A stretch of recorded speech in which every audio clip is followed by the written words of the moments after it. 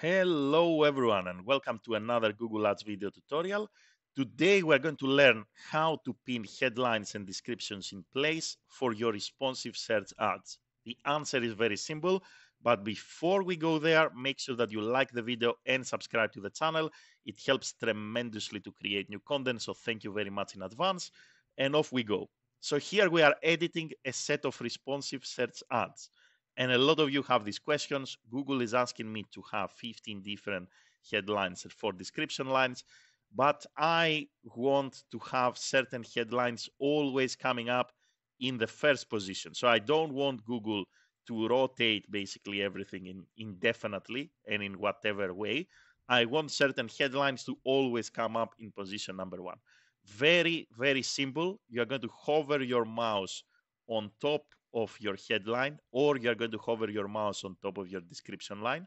And once you do that, you're going to see this little pin coming up. Once you click on the pin, then you can select here the option to show only in position 1, 2, or 3.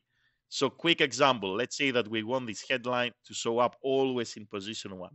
You're going to click here, you're going to say, I want to show this only in position 1. And now to understand the effect of our choice, we are going to come here in the preview and you're going to see here that all your headlines are rotating, but this headline, this specific headline that we pinned in place, is always the first one. When do you want to do that? Perhaps you want to do that if you always want to communicate your product or service, if you always want to have a headline there that is going to help you improve your quality score.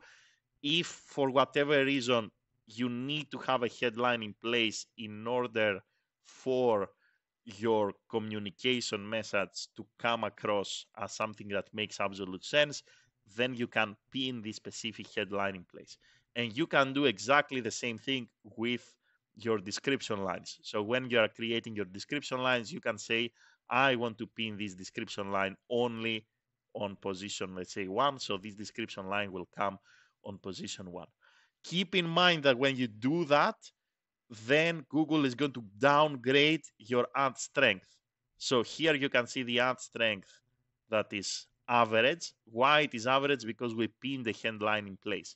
If we actually remove this, you're going to see that the system is going to go back to, the score here is going to go back to excellent. So the moment you pin anything in place, then Google is going to give you an ad strength that is not excellent.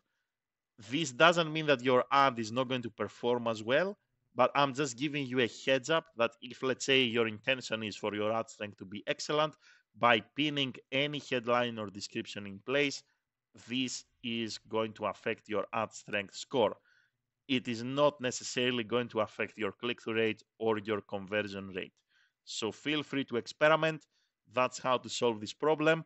I hope that this video was useful. Thank you very much for watching and have a great day in any time zone. See you in the next video. Bye everyone.